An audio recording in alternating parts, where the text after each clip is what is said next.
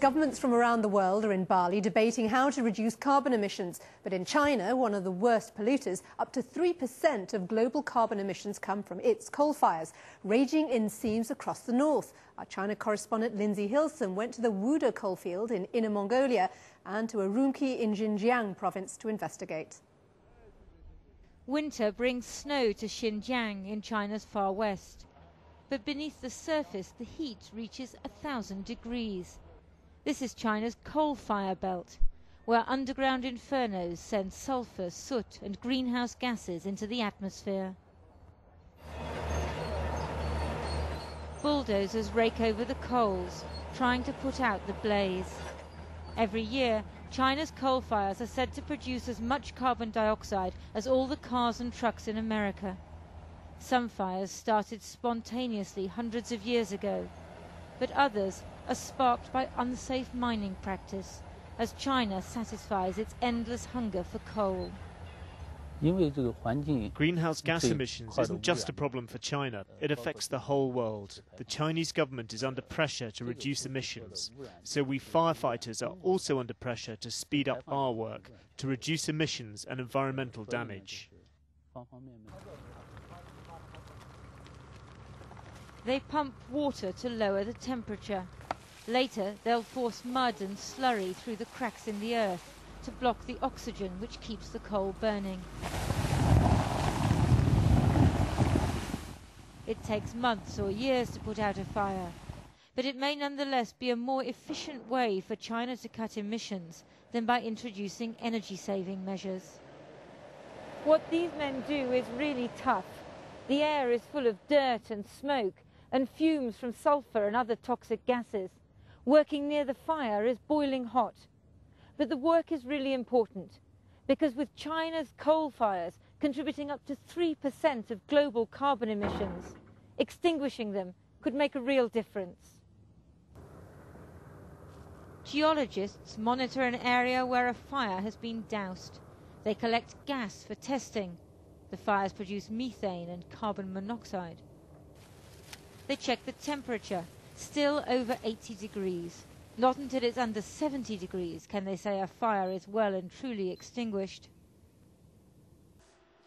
1,500 miles away in Beijing, Professor Li Jing is teaching his students about a Sino-German project using remote sensing to identify coal fires. When coal burns underground, the temperature rises on the surface. By using remote sensing imagery, especially thermal infrared technology, which is very sensitive to temperature, we can clearly locate the rising heat and quickly identify the fire area. He's finding that the fires are spreading. In the Wuda coalfield in Inner Mongolia, miners scrape the soil to expose a seam. A few meters below, where they've already extracted coal, fires burn unimpeded. So lucrative is coal, and China's demand so great that local authorities often turn a blind eye to illegal or slipshod mines. The situation has worsened in the last few decades. In the 50s and 60s, coal mines were owned and operated by the state. Safety and fire prevention were a big part of a strict management regime, and there weren't many coal fires. But in the last few decades, many private mine businesses appeared, which ignore safety and fire prevention. As a result, we see fires everywhere now. In Xinjiang, the firefighters have made a DVD about the biggest fire, Luihangou, which they extinguished 3 years ago. It used to burn up nearly 2 million tons of coal a year, a huge waste of natural resources, as well as a source of pollution. Now the land's recovering, vegetation's growing back. There's even a monument to thank the firefighters.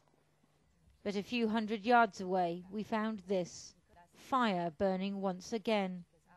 Here's the reason, tire tracks, and the telltale signs that small-scale miners have come, probably at night, to extract coal. They failed to replace the soil properly, and the fires restarted. Better policing is needed and more money. Once we detect coal fires, we need a lot of money to put them out.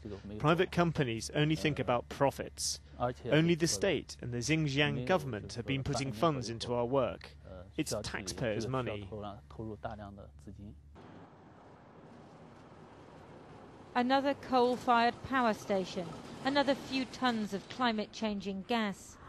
In Bali, China will come under more pressure to reduce its dependence on coal. Small, inefficient mines proliferate, despite the government's promise to close them down. To help meet its own target of reducing carbon emissions by 20% over 3 years, the Chinese government plans to extinguish more coal fires.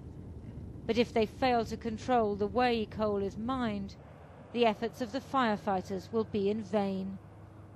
Lindsey Hilsum, Channel 4 News, Xinjiang.